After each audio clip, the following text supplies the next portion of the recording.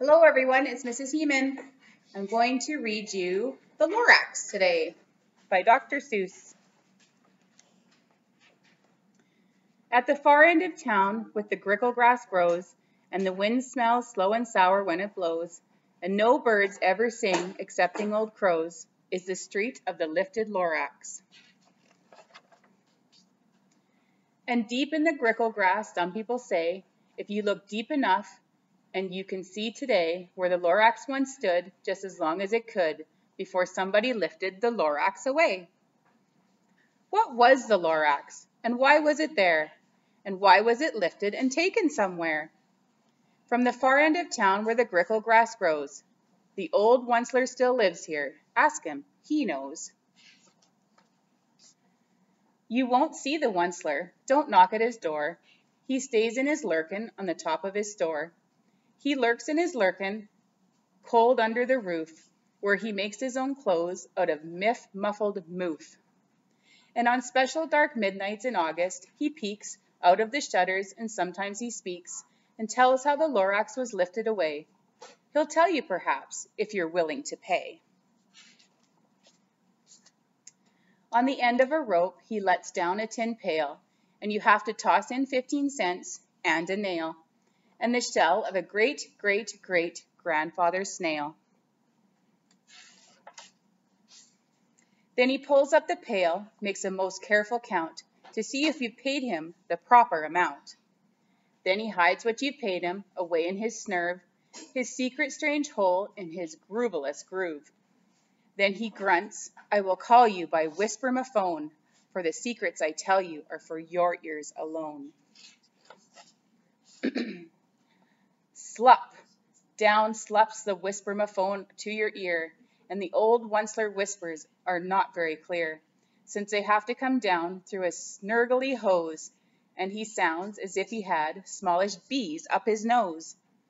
Now I'll tell you, he says, with his teeth sounding gray, how the Lorax got lifted and taken away. It all started way back, such a long, long time back. Way back in the days when the grass was still green, and the pond was still wet, and the clouds were still clean, and the song of the swami swans rang out in space. One morning I came to this glorious place, and I first saw the trees, the truffula trees, the bright-colored tufts of the truffula trees, mile after mile in the fresh morning breeze. And under the trees I saw brown barbaloots, frisking about in their barbaloot suits, as they played in the shade and ate truffula fruits. From the rippleless pond came the comfortable sound of the humming fish humming while splashing around. But those trees, those truffula trees, all of my life I'd been searching for trees such as these, the touch of their tufts was much softer than silk, and they had the sweet smell of fresh butterfly milk. I felt a great leaping of joy in my heart. I knew just what to do. I unloaded my cart. In no time at all, I had built a small shop. Then I chopped down a truffula tree with just one chop. And with great skillful skill, and with great speedy speed, I took the soft tuft, and I knitted a sneed.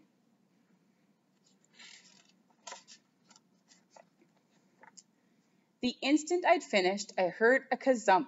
I looked. I saw something pop out of the stump of the tree I'd chopped down. It was sort of a man. Describe him? That's hard. I don't know if I can.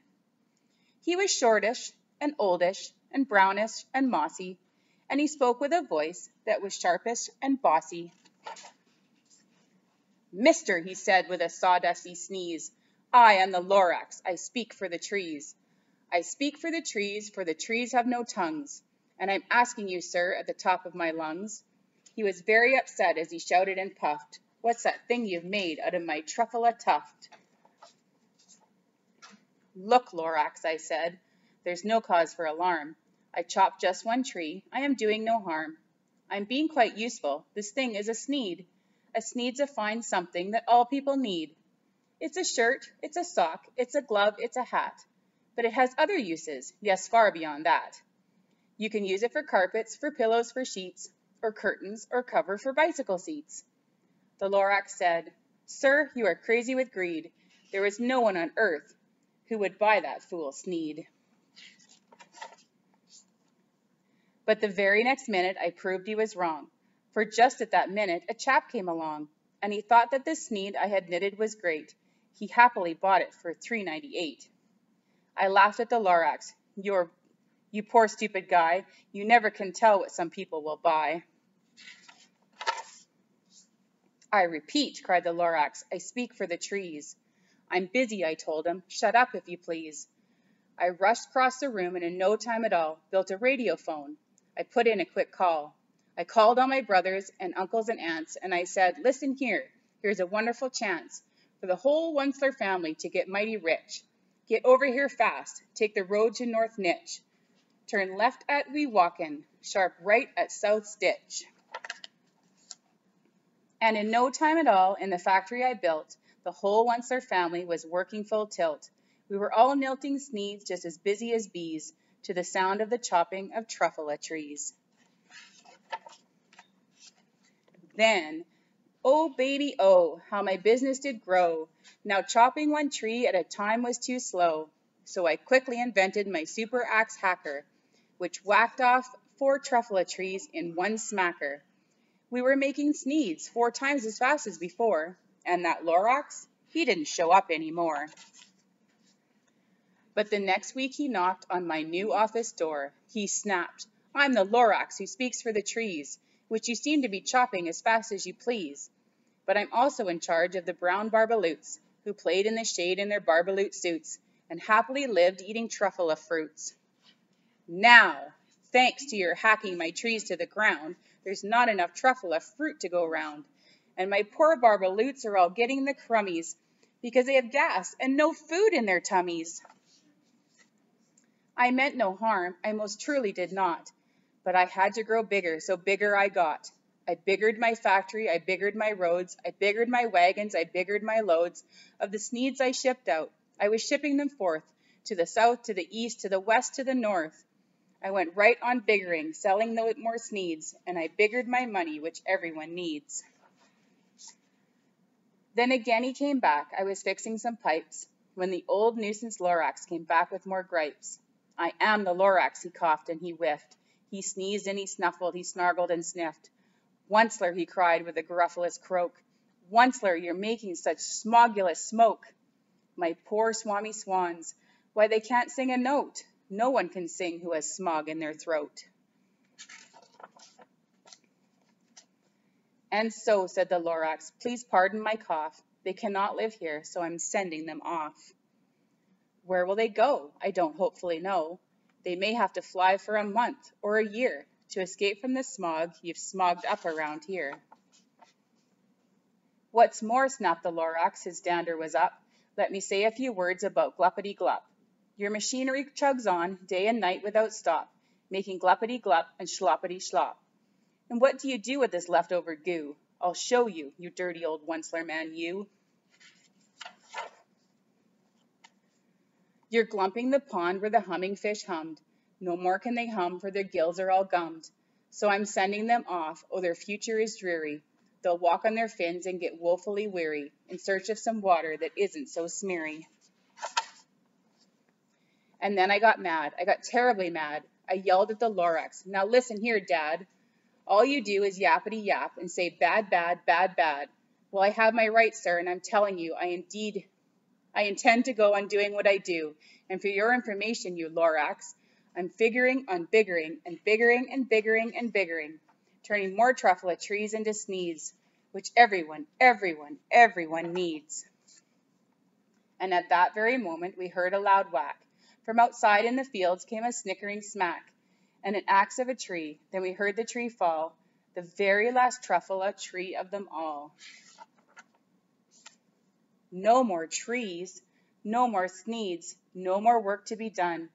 So in time my aunts and uncles, every one, all waved me goodbye. They jumped into their cars and drove away under the smoke-smuggered stars. Now all that was left 'neath the bad-smelling sky was my big empty factory, the Lorax, and I. The Lorax said nothing, just gave me a glance, just gave me a very sad, sad backward glance, as he lifted himself by the seat of his pants. And I'll never forget the grim look on his face when he hoisted himself and took leave of this place, through a hole in the smog, without leaving a trace. And all that the Lorax left here in this mess was a small pile of rocks with one word, unless. Whatever that meant, well, I just couldn't guess. That was long, long ago, but each day since that day, I've sat here and worried away. Through the years, while my buildings have fallen apart, I've worried about it with all of my heart. But now, said the Onceler, now that you're here, the word of the Lorax seems perfectly clear. Unless someone like you cares a whole awful lot, there is nothing to get better. It's not. So, catch, calls the Onceler. He lets something fall. It's a truffula seed. It's the last one of all. You're in charge of the last of the truffula seeds, and the truffula trees are what everyone needs. Plant a new truffula, treat it with care, give it clean water and feed it fresh air. Grow a forest, protect it from axes that hack. Then the Lorax and all of his friends may come back. The end. I hope you enjoyed that story.